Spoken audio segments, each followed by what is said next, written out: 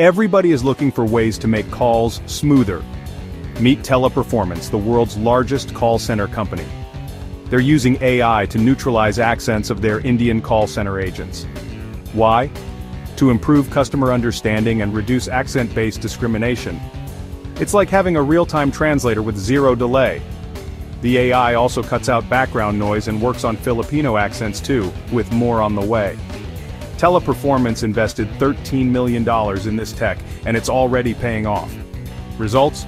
An 8 to 12% drop in average handling time and a 14 to 15% boost in first call resolution. Plus, customer satisfaction is up by 20%. But it's not all roses. Critics say it might reinforce biases. Yet the company believes it's a step towards fairness. They also use AI for call transcription and coaching new hires. Tech and the human touch, that's the future.